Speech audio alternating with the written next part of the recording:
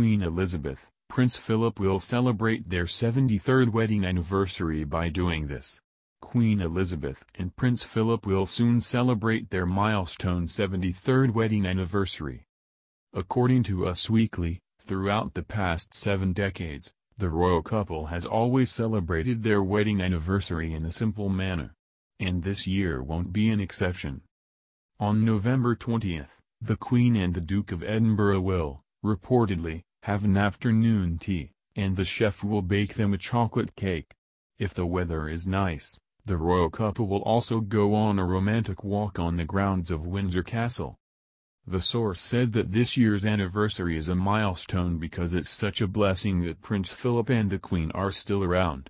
After all, a lot of people contracted the deadly coronavirus and some of them passed away.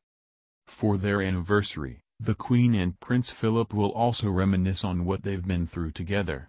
At the start of their relationship, Prince Philip didn't have the Queen Mother's support and blessing to wed the Queen. But over the years, the dad of 4 has proven himself to be a strong and wonderful ally for Her Majesty.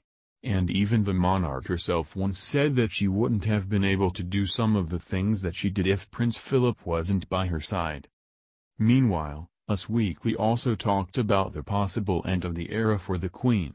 A source claimed that it's highly likely for the Queen to pass on her reigns to Prince Charles next year. The insider also debunked the rumors that the Queen could bypass Prince Charles for the throne by asking Prince William to succeed her. The source said that this won't happen because the Queen is not one to break from tradition.